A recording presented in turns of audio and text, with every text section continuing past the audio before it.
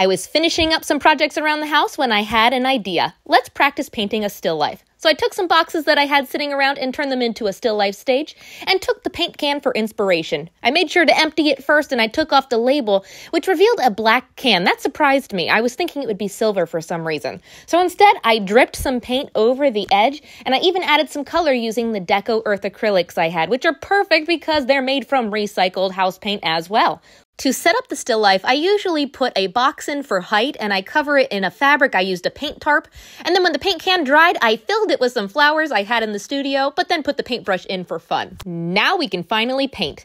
Now, did you know that you can use cardboard instead of canvas? I had a lot of boxes sitting around, so I'm going to use that for my canvas and also my DecoEARTH paints with some DecoEARTH brushes I just got. And so far, I am loving them for detail work. Before we start though, make sure to sketch your image so you have your spacing down and then decide what your main colors are. I like to fill in my sketch, not super detailed, but almost like a coloring book. You're picking the main colors for your objects. So for example, I'm using the color sandstone for my paint tarp because that's the main color.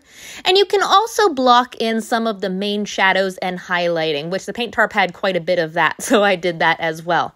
Don't get too detailed because this first layer is just our underpainting, which is like it sounds, it's under our detail work. So just worry about filling in your sketch. One thing I really like about the DecoEARTH paint is the coverage. I didn't even prime this cardboard and it's not soaking in like a regular craft paint would. It's a multi-surface paint, so you can actually use it on many different surfaces, not just canvas. Now, once I get my underpainting finished, I can start my second coat by adding more highlighting, shading, and defining the shapes even more.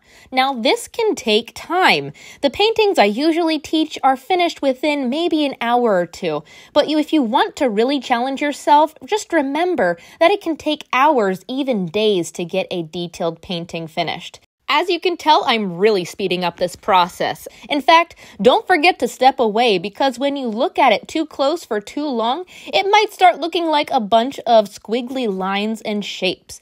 But when you step away from it, then you see the bigger picture. Don't feel pressured to make it look exactly like your still life. You can make it your own like any of our other paintings. You decide what happens in your picture.